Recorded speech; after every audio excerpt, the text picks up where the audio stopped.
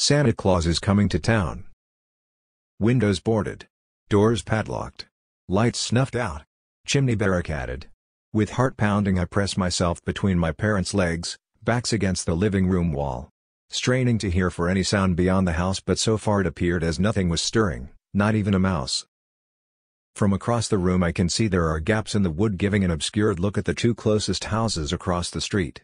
Like ours, their house is pitch black, but I know that the Johnsons and the Yangs are cowering in their homes just like we are. The whole street is. It feels like hours have passed, but soon I hear the faint sound of sleigh bells and suddenly my shoulders are gripped tight by my mom and dad. He's come. All of a sudden it's harder to breathe. I suck the air up, but it doesn't feel like enough, and my breathing is so loud. Is it normally that loud? Is he going to hear me? My mom crouches in front of me, wipes away tears I didn't realize had fallen, and cradles me in her arms.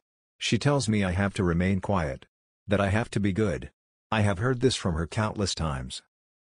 The bells grow louder but remain slow. Each beat painfully drawn out as it passes overhead, then circles back around.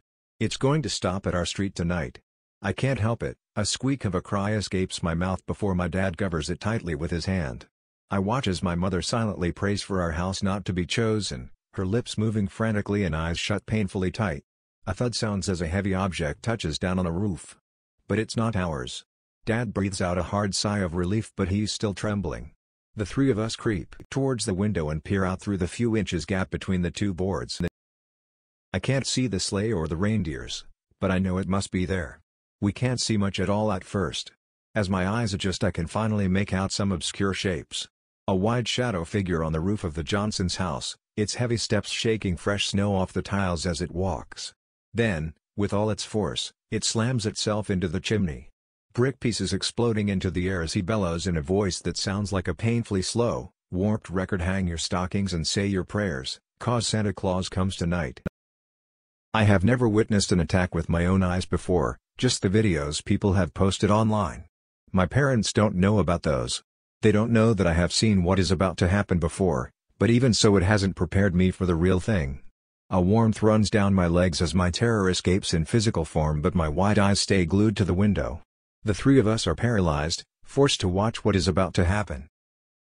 He knows he can't get down the chimney, so he's smashing it to pieces in frustration. The Johnsons block their chimney too, but it will only be a delay for the inevitable. He will get inside.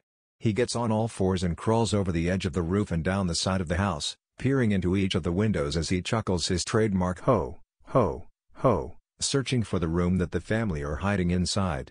He must have found what he was looking for, as once he gets to one of the bedroom windows he begins to relentlessly pound his fists into the brick while staring into the window. All the while he jovially sings "Let It Snow." With each punch the hole in the wall gets larger and larger until he can tear his way inside the house. We can just about hear the guttural screams of the family now that there is a large hole in their house. Wave after wave of screaming. It pierces the silent night. We see nothing for a long time, and eventually it falls quiet once more. Minutes pass until a faint glowing can be seen in the otherwise dark house, moving from one window to another. Back to the hole. Out he comes with the two children, Jack and Harry, no more than 5 years old, wrapped up in Christmas lights and dangling by their feet. Their backs are bent back painfully and stockings stuffed into their mouths to keep their screams in. He has hold of them as he climbs back out and up to the roof again. He's covered in blood, but most noticeably his mouth has the worst of it.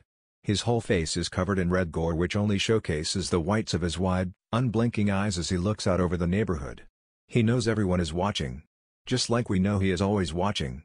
He throws them into his sleigh. Jack and Harry weren't good this year.